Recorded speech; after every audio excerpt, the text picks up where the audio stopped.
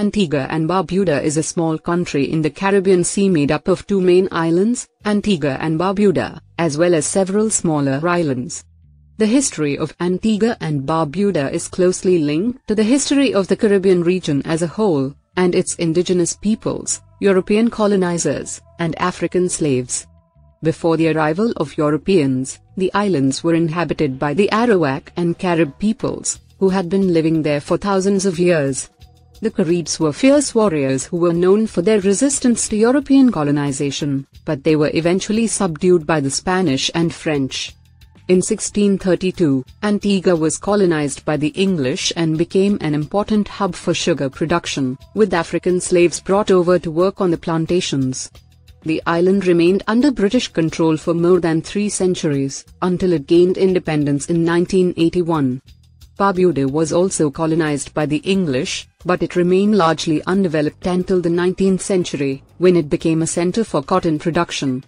Barbuda remained a British colony until independence in 1981.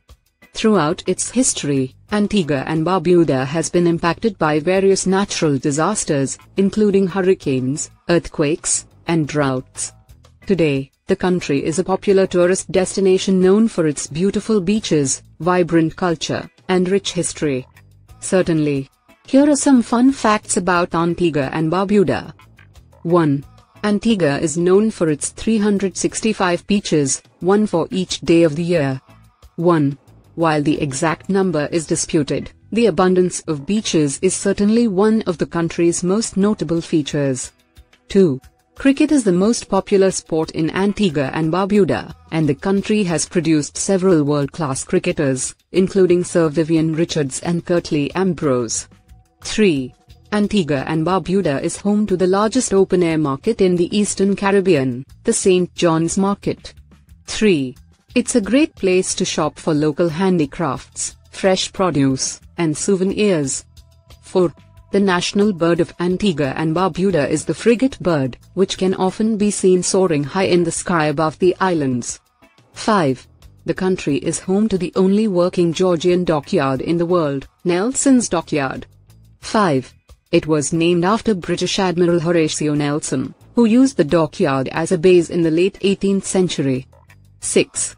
Antigua and Barbuda is one of the smallest countries in the world, with a total land area of just 442 square kilometers. 7.